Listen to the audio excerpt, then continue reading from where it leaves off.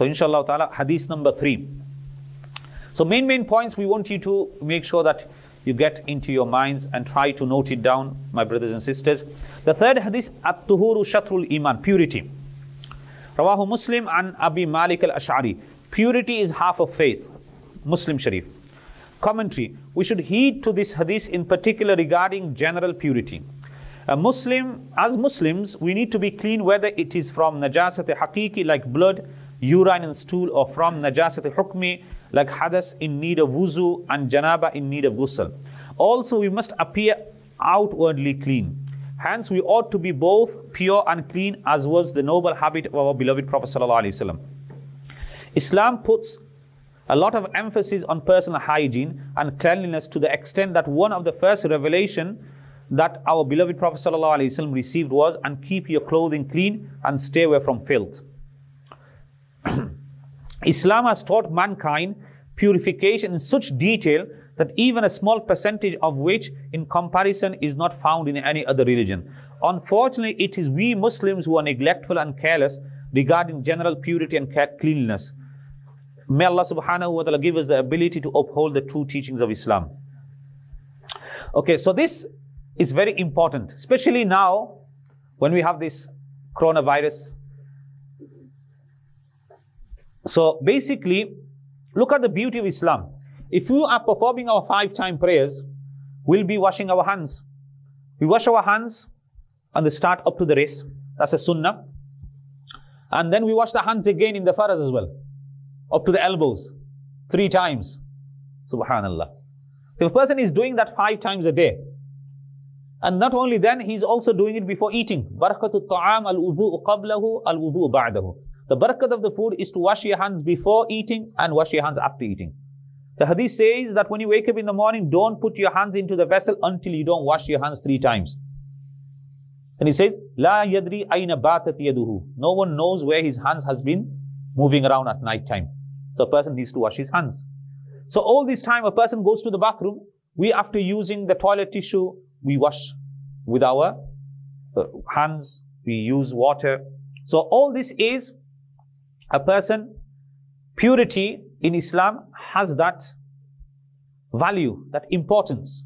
In one hadith, the Prophet ﷺ says, make sure your yards, your gardens are clean. Your gardens are clean. So if the gardens have to be clean, so if you do an analogy here, then how important it is to have your house clean. And if you need to have your house clean, how important it is to have your bedroom clean, which way you're going to sleep. So if your bedroom has to be clean, how important it is to have your body clean, your clothing, because that's with your body all the time. Then how important it is to have your body itself clean. Then how important it will be to clean your inside, your spiritual, the illnesses that are there. Just imagine that how important this is. That's why it's very important to keep the iman, at-tuhuru shatrul iman. Like we always read in the packets, in the crisp wrappers, keep Britain tidy. Islam has taught us, keep the world tidy. Keep the world tidy. Wherever you go, look at the beauty of Islam. That to this extent, that in the hadith he says that this person, he was forgiven for just moving a thorn, moving a twig, moving a branch of a tree from the path which was disturbing the people. So this is our teachings of Islam. And we have forgotten this. We will be driving in the car, we spit out, we've just had a can of Coke, we'll just throw it through the window. And this is a bad habit. Spitting outside. These are all against hygiene, against Islamic teachings. We don't realize all this. This is very important. Tuhuru shatrul iman. That's why a person needs to keep in mind that one of the first verses, Ya ayyuhal muddathir qum fa'anzir wa rabbaka fakabbir wa thiyabaka fatahhir wa rujza fahjur. That وَثِيَابَكَ فَطَهِرْ, one of the first revelation. So Iqra Bismi was revealed, then one of the surah which was revealed was Ya ayyuhal muddathir. In the first years of prophethood, that was revealed. That وَثِيَابَكَ فَطَهِرْ, your clothes, make sure that it is clean. وَرُجْزَ فَحْجُرْ, make sure all impurity you are clean. Whether it's the impurity, spiritual impurity of idol worshipping, of evil habits, and also cleanliness. Now we read in kitabs, those who have studied Ta'limul Haq, Ta'limul Islam, Nur al-Iza and all those kitab, you come over the categories where there's two types of najasat. Najāsat-Haqeeqi, Najāsat-Hukmi. Najāsat-Haqeeqi, those types of impurity which can't be seen. Then these are two categories. Najāsat-Ghaliza, Najāsat-Khafifa. Najāsat-Ghaliza, for example, the heavy impurity, blood, the urine of human beings, excretion of human beings, wine, so alcohol, all these things are Najāsat-Ghaliza. Najāsat-Khafifa, they have categorized, for example, the urine of halal animals. So all these things are put down as Najāsat-Haqeeqi, and there's two types of that. Then we have Najāsat-Hukmi. Najāsat-Hukmi. So we have Najāsat-Hukmi of two types. What is Najāsat-Hukmi? Those impurity which cannot be seen. And there are two types. Hadath Akbar, Hadath Asghar. Hadath Akbar in need of Ghusl. A person in the state of Janābah.